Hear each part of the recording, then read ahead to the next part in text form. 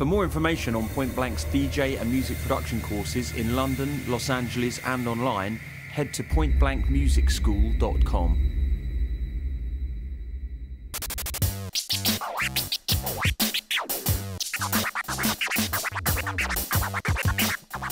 Hi, my name's Ben Bristow, lead DJ instructor here at Point Blank Music School, and I've been checking out some of the cool features in Rekordbox DJ. So I'm going to give you a little demonstration of some of those features and then explain what I did.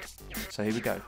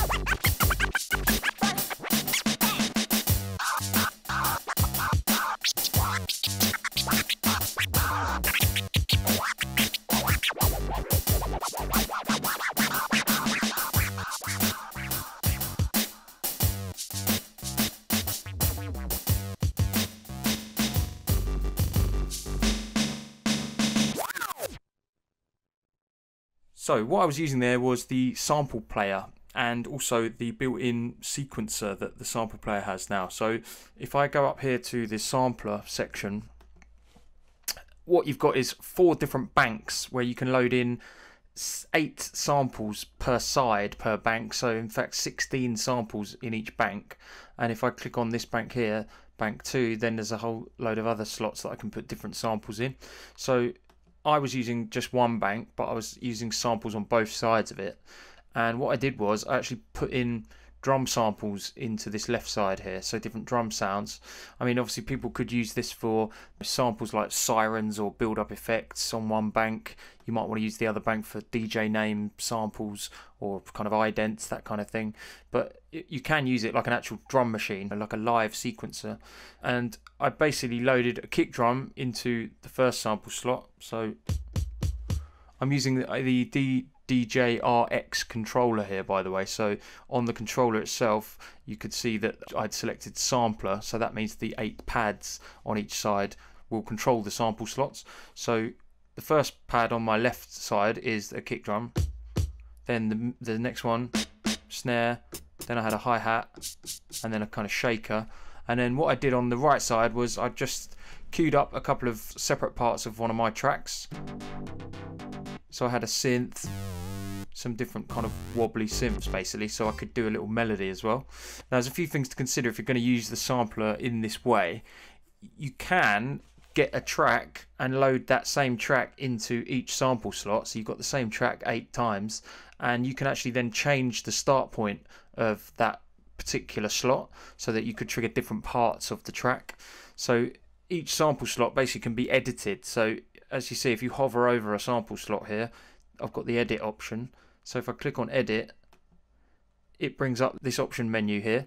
So you've got the option to trigger the sound so that it only plays when you hold down the pad. So if it's on like this, this will actually only play when I hold the pad down. So as soon as I let go, it snaps back to the beginning. Whereas if I took that off, it would play the whole sample. It's basically gate mode, or this one's play mode. So you generally, if you're using it for drumming purposes, you probably want it on gate mode so that it only played when you held the key down. It's also worth checking your preferences, because there are some preferences specifically for the sampler here. So if you go in and then go to sampler, you've got the quantized value as well. So that's if you want it to snap to the nearest quarter of a beat or half a beat. So I was actually snapping to the nearest quarter of a beat, just so that it keeps it all nice and quantized, so that beats are kind of in time and not all loose. Now here you've also got the individual gain for each sample slot, and here is where you would change the start point. So if I had dropped the same sound or the same tune into each slot, then I could actually shift. If I press and hold on this, look, you can see the start point is shifting, so you can actually choose where it starts from, meaning you could select different parts of a riff or something, so that you could have one of your sample slots or banks as different notes of that riff, which could be quite cool. And then when you want to come out of this, you just press the edit button again, and that will get you back to the main kind of window here.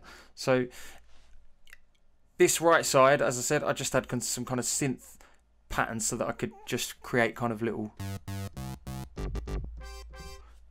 patterns and stuff over my beat. And what I also did was I had a looped hi-hat in one of the actual decks, which is useful because it means you've got something to keep time with. So I had this hi-hat looping just with a normal loop, which meant that when I want to actually record beats over it, I've got something to measure the timing with. Otherwise it's quite hard to judge, because there's no kind of metronome which can help you keep in time when you're trying to get a looped pattern. So what I did, once I had the hi-hat running, I filtered it with the filter here a little bit just for effect, and then I selected record enable here. So sequence record, if you press that on the controller here, I've got the shortcut, there's a button for that, so it's the overdub button. So when you press that button, it's kind of primed, it's ready to start recording, but it won't record until you actually start triggering any of the sample slots. So once I had the hi-hat pattern looping like this, I'd made sure quantize was on here, so that when I trigger stuff it's going to keep in time. And then I just started triggering beats. So if I start, it will record. It's basically recording a 4-bar pattern. So you can specify here if you want it to be a shorter section. So let's say we're going to do 2 bars this time. So it means after 2 bars it will loop back on itself.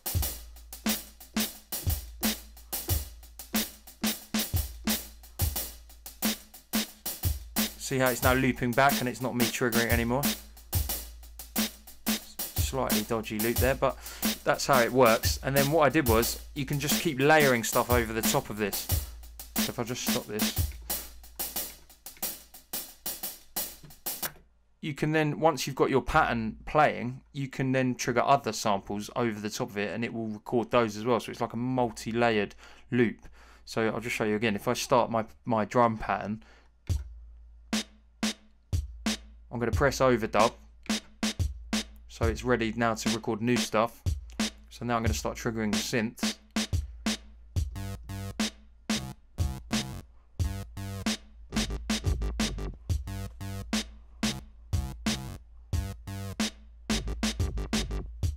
So you can hear now it's just layering the second lot of samples over the recording I had previously.